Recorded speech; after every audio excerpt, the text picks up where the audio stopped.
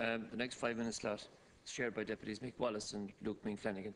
Deputy Flanagan first, is it? Yes. Thank you, Lascan Corla. We seem to be in a new enlightened period in Irish politics now, where semi-states are going to be opened up to openness and transparency, and this is basically proven supposedly by the fact that Irish water is now going to come under freedom of information. Well, the reality is this wouldn't have happened in the first place only for the fact that the government were hammered into doing it, because it became just absolutely ridiculous that you wouldn't do it. So now you're going down that road. But the facts are you wouldn't have done this if there wasn't pressure from the public. Now, why stop there? What's so special about Irish water that you'd allow it to be open to freedom of information? And as Deputy Stanley has hinted at there, why not do it with Coillte as well? What's so different about Coillte? Even Fianna Fáil are telling us now that we need to get a less minimalist approach to freedom of information. So, I mean, the dam has broken at this stage if that's the case. So why not do the same thing with Coillte? Because can you imagine a situation where someone comes to you as a member of Dáil Éireann and alleges that there is fraud being committed against a semi-state company, and then as a public representative you go and try and do something about it, and you look and you discover that every avenue that should be available to you is blocked off? Whether it be the Comptroller Auditor General, whether it be freedom of information, sorry, no, you can't get the information. So anyways, I suppose then you'd have a look. Maybe I'll have a chat to the Minister. Maybe the Minister can do something for me. Sure, okay, it's not open to freedom of information, but he is the boss. So we went and we spoke to the Minister, and guess what the Minister told us? The Minister told us that he himself, the boss, couldn't get information out of Coillte about an alleged fraud against our company because it was commercially sensitive. Now, are we meant to accept that a minister, who in effect is the boss of a company, is not privy to information that it has because it is commercially sensitive? It's a farce. I met the same thing on Roscommon County Council when I was a member of the Corporate Policy Group. We were meant to be in control of the council, and I am told, sorry, you can't have certain information because it's commercially sensitive. We were meant to be running the place, and we couldn't get the information of our own money. So why with Irish Water, and why not with Coillte? And my office is currently preparing a bill that will change that. And now that you're all open to openness and transparency, you'll probably vote for it, won't you? Thank you, Lascan Corla. 2.5 minutes. I now call on the Minister to reply. Lascan Corla, can I thank deputies for their contribution and for their support for this motion.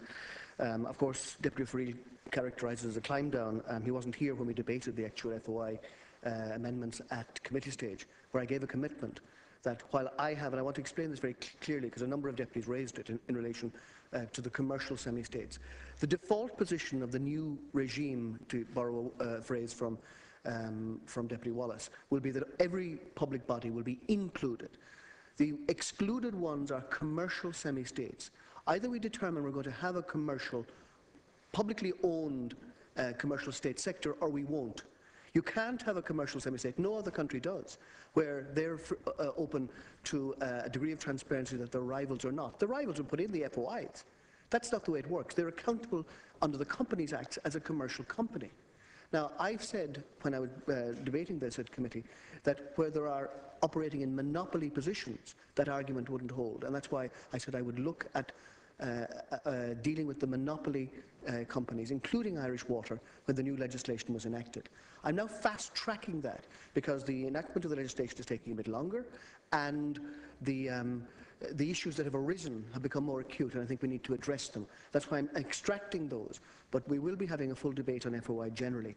The other point made by Deputy O'Farrell in terms of the commentary of Mr Fitzgerald, I think a very comprehensive rebuttal of that is available in today's Irish Independent from the Minister for the Environment, Community and Local Government, factually dealing with issues as opposed to assertions that are made by people. I think people need to objectively listen Not hear just the noise, but the facts, and drill down to the facts. Because the objective of this whole process in terms of Irish Water is to take 34 disparate water providers to establish one world-class water utility that will provide a safe and an adequate water supply to the people of Ireland.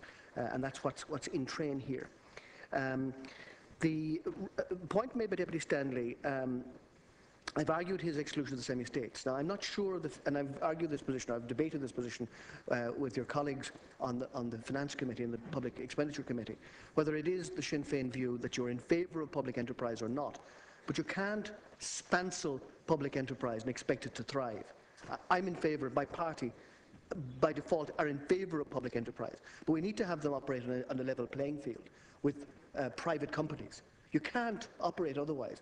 So, I mean, it's a code to kill off state enterprises, to pretend that you can put a new burden of regime on them. That monopolies, I think you have a fair point, and we'll debate that, and we look at that in the context of the new legislation.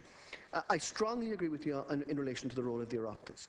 We need to have, and I think it's happening, vigorous sectoral committees holding state agencies and ministers to account. I think that is happening, and I think we need to resource it better.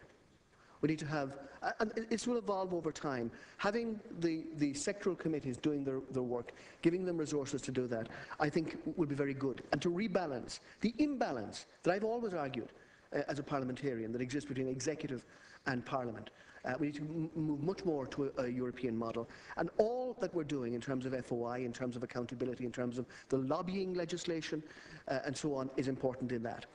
And it goes to the points made by, Deputy Flanagan, again, his dismissive notion of the semi-states. I actually support semi-states and semi-state industry in that. And in terms of FOI commitment, yes, we're putting in place. No, but on a point of order, Deputy Deputy Flanagan did not dismiss semi-states. Get your facts right. Thank you. I see. Deputy Flanagan, through the chair, Deputy Flanagan, he thinks he's on the back of a lorry in this place, and he can scream down people whose views he doesn't agree with. Now, I heard him say that he wanted to put into place a regime that, in my judgment, would kill off the semi-state sector. That's not my view, and it's not something I'm going to support. But in terms of stop shouting people down. This is Parliament. You're not on the back of a lorry. Stop shouting people down. You're not on the back of a lorry, for God's sake. This is our national Parliament. People are entitled to hear and be heard. The same as I listened to you. Didn't shout you down.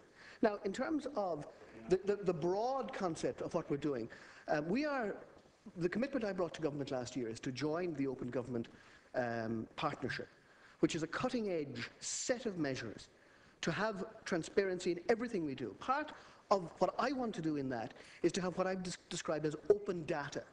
So FOI, I hope over time, will be obsolete, because open data means that we should have all information in the public domain as a matter of course. And we have to work towards that. And that's the objective that I've set for the government. We're drawing up our national plan in relation to the Open Government Partnership. And I'm pleased, last Concord, I conclude on this, to say that our efforts to date have been such that we are now going to host the European Open Government Data annual meeting, which will take place in May, so that the cutting-edge countries in relation to open government, FOI, and all these things will be here. And I should say, at the last one in London, I was asked to give the presentation because the legislation we've crafted on whistleblowers is regarded as world-class. So all these things are being addressed, and I thank deputies for their support. That concludes the debate.